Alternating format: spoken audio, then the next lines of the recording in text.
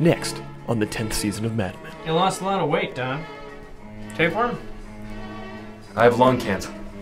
Sterling, Cooper, Trevor, Olsen, Campbell, Crane, and Price. You must be that adorable secretary I've heard so much about. Give me no lines and keep your hands to yourself. Joni, baby, what's with the new look? I've had a breast reduction, Roger. Oh, that's a boner killer. My real name is Donna Whitman. I am a woman born into a man's body. They're called Muppets, and it's still my account. Will there be anything else, Miss Olsen?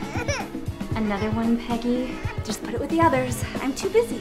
I'm tired of just being the guy with glasses. Harry has a new alter ego. Call me Henri.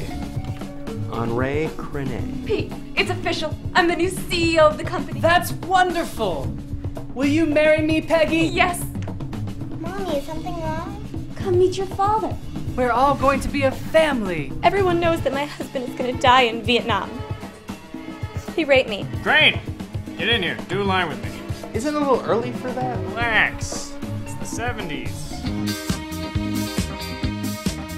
You guys have to come see this. Happy Days is on and Fonzie's about to jump over a shark on water skis. Think about hiring a black person. Sterling has been purchased by the Russians. We've been sold to the Italians. We're forming a new agency again. In Miami. You all have syphilis, except for the nerd over there.